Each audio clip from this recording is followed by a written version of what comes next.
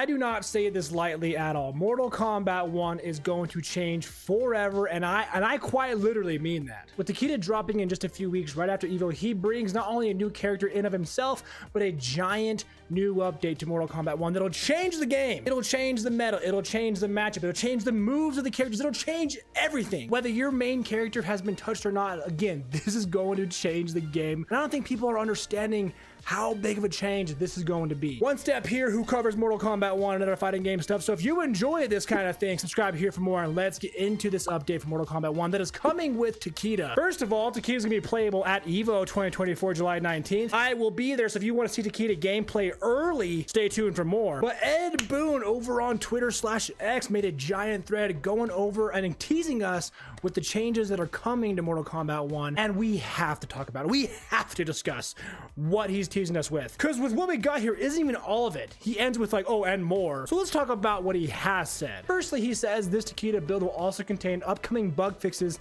and a balanced patch with a significant improvement to roster fighters. Like Natara is getting some serious buffs, he says. As you can see, he capitalizes the word serious. So he is not saying Natara is going to get a buff. He's saying Natara is going to get a serious overhaul and a serious buff. Li Mei is getting a new pop-up combo string, and that's really cool that Li Mei is still getting more love, because she also got buffed in the most recent patch from Mortal Kombat. Quan Chi is getting buffed and he's getting a new portal boot kick, like he needs more portal boot kicks. And Scorpion is getting a buff to his enhanced teleport. So for those that have been begging for a Scorpion buff, here you go. But the biggest part that I love about this first thread is crazy buff to uppercut jump. For those that don't know, because no one uses it, if you punish an opponent with an uppercut, you can spend 2 bars, go in the air, and continue the combo. Again, no one knows about it because no one does it. I got a few videos on explaining how to do it and what it does. I've never seen it in a fight, and I'm not even joking. So the crazy buff we're getting to the uppercut jump makes me believe either it's going to become 1 bar rather than 2 bars, so less expensive. And if they really want to be crazy,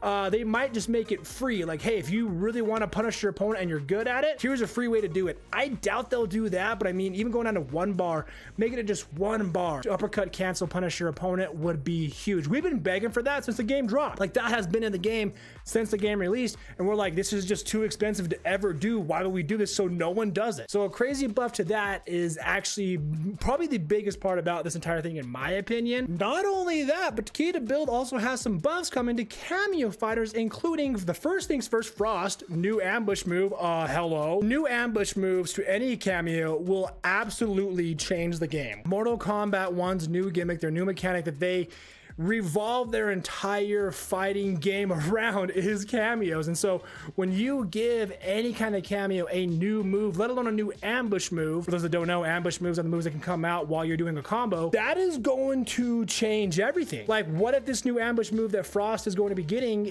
now we're going to see a Frost meta, which we've never seen before. She has a low Frost move, she's got the Frost ball, which isn't that great because it's so slow, so maybe they'll change that too. But as of right now, she's at least getting a whole new move, and it's an ambush move. The same thing goes for Scorpion cameo. We already got the ambush move, the Fire Breath, but to get another ambush move is I'm gonna sound like a broken record, going to change the game. I love using Scorpion as a cameo, but there are other cameos that, in my opinion, do what he does just a bit better. So I'm really hoping this changes that. Sector is going to have missile improvements, so that's cool. Cyrax is going to have bomb improvements, and Goro's going to have, it says many, so more than one, many new ambush cancel options. Frost, Scorpion, Sector, Cyrax, Goro, all getting revamped. A couple of them getting new ambush moves. The cameo system in general seems to be getting a whole crazy overhaul. And because Mortal Kombat 1 quite literally revolves around their cameo system, this is huge. And that's just a few of them, because Ed Boon goes on to say, and much more buffs / improvements not listed here. So there are going to be,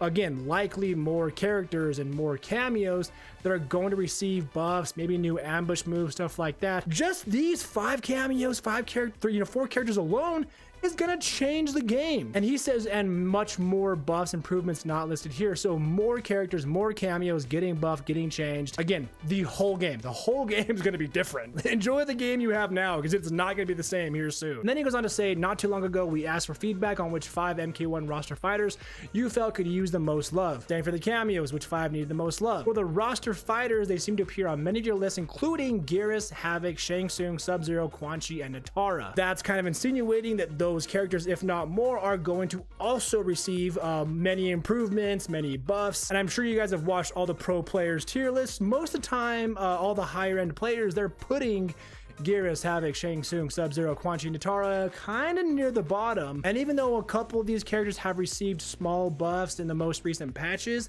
they haven't really tuned them enough in a way that has pushed them past, you know, B tier, A tier, whatever. They're still kind of at the bottom. My third main in Mortal Kombat 1 is Geras, so I would love to see what he's got going on and what kind of buffs he's gonna get. And as we continue down this thread from Ed Boon, guys, let me know down below, are you excited for this update? What characters, what cameos are you excited to see improved and buffed? And like I said, this is going to change the game. So if you don't play Mortal Kombat 1 right now, are you going to get back into it with this update? Let me know your thoughts down below. As we near the end here, Ed Boon says, feedback. I was fully expecting more ambush moves to dominate this survey, but at the end of the day, it seems like more fighters, roster, or cameos always seem to be the most wanted. Yeah, dude, the community, all we want is more and more. We want more fighters, we want more cameos. I know a lot of people don't like the cameo system, but they, you know, they say, well, if I have to deal with it, at least give us more cameo options. And I agree. Give me both. Give me more fighters. Give me more cameo fighters. It was a pretty close poll with, you know, more ambush moves and more cameo fighters. But with how awesome the DLC cameos have been, Tremor, Chameleon, Movado, we just want more cameo fighters. And with cameos getting updates like this, Frost, Scorpion, Goro getting new ambush moves, yeah, give us more cameos and make the cameos we already got even better. A couple more notes from this thread. It says, finally, a big thank you to all the MK fans who keep our games among the top selling even 9 months after our launch. So for all those that say Mortal Kombat 1 is dead game, well, guess what? 9 months later,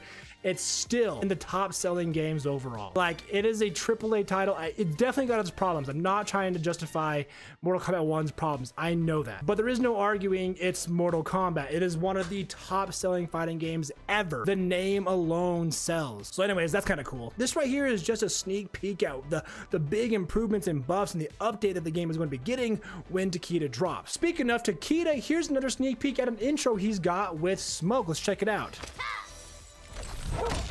You could just smoke bomb out of here and miss this fight. Are you kidding? Yeah, he's playable on Evil, baby. And this is the intro animation too. Sick flip, baby, sick flip.